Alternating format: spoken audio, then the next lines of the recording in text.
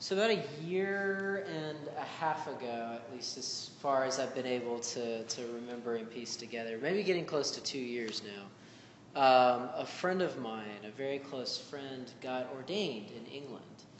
And because he was a good friend, I went over to be there for his ordination to the diaconate. And there were a lot of other people being ordained, and they had somebody there doing the sermon for all these different people. And I can't say that I remember a lot, because I don't.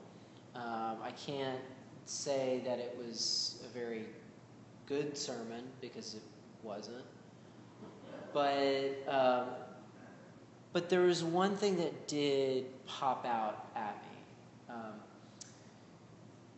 And I can't remember exactly if it could have been this passage he preached on or the similar one in Matthew. I think not, but maybe. But basically what his message for these ordinands was to go out, to use everything at your disposal to serve Jesus Christ, to use whatever tools you have at your disposal to do the work of God in the world. And I really took that message to heart, and I started thinking, okay, what are better ways that I can spread the good news, the gospel in the world? What are better ways that I can do that I can spread that word, that message to others? And I thought about it, and then I sort of grunted inside because I realized one of the things that was at my disposal that I wasn't really utilizing. And the little that I was utilizing, I wasn't utilizing well, was social media. Right? Because that's what we hear about all the time now, is how are you using that? How are you reaching people via the internet? And so that was kind of a wake-up call to me is, okay, I have this resource. I know how to use it. So I really need to take that responsibility and do that. And so I did. I started linking these different social media things, services I was using together, really trying to emphasize putting sermons, Christian formation sessions online. And I found out that it was helpful, people liked it, and sometimes more people were actually hearing what I had to say online than the people who were actually present at the time when I would deliver these sermons or these Christian formation sessions. That's really the message of tonight's gospel. How are we best utilizing our gifts?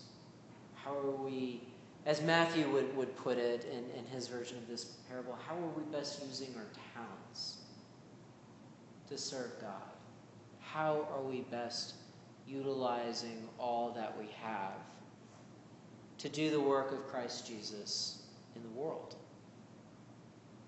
That's the question that we're left to ask ourselves. Because we're not called to, as the song says, hide it under a bushel. No, we're called to make it shine, to let our light shine forth for others. We're not called to bury our talents in the ground. We're called to let them be out there, to let them grow, to let them do more things. And yes, some of us are sometimes called to, as we see in the gospel, pick up the slack, pick up those extra things that need to be done when somebody else isn't utilizing their talents. We're called for another thing too.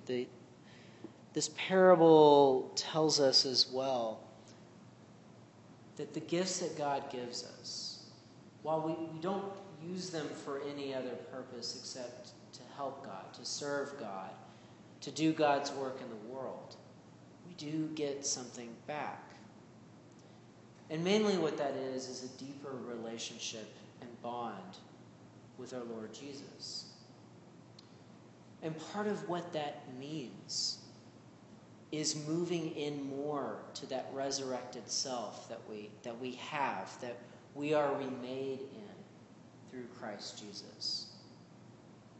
By serving God, we become more of God's own. We live more into that resurrected self, that resurrected life.